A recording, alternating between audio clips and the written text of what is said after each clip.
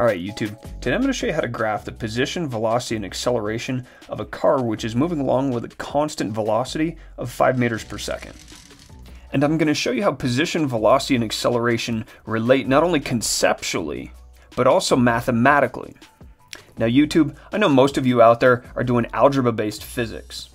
So I'm going to explain the relationship between position, velocity, and acceleration entirely using basic algebra and the physics we've already talked about. But I also know some of you out there are trying to apply calculus to what's going on with our kinematics here. So as we go through these three different quantities, I'm going to put a few notes down here explaining the calculus that's at work in describing the motion of this car. Now I know typically when doing something like reading a book, you start on the left and work your way right. But with what we've been given in the problem, we're actually going to work the other way here today. You see, in the problem, it tells us the car is moving at a constant speed. And while at first that might make you think about velocity, what I want you to realize is that constant speed is telling us that the speed never changes. And if the speed never changes, that means the acceleration of the car is zero.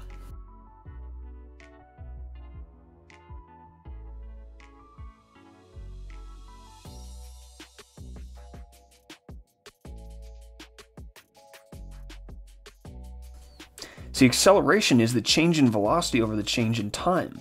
So if we're dealing with a constant velocity, like in this problem, there's going to be no change in velocity, which means the acceleration will always be zero, regardless of how long we let this problem or time run for.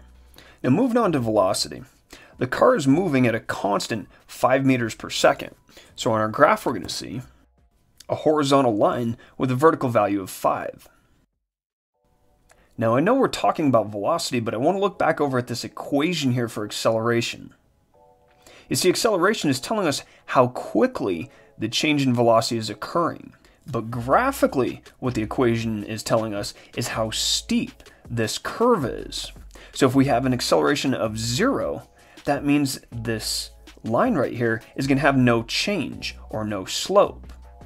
The big takeaway there is the slope of our velocity versus time graph is equal to the magnitude or value of acceleration. Now moving on to position.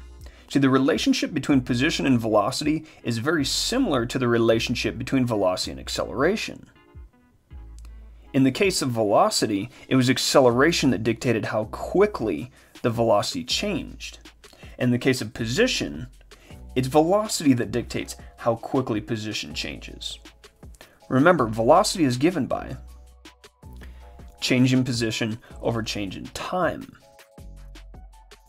So really what this 5 meters per second is telling us is that with every second that goes by, the position is going to increase by a total of 5 meters.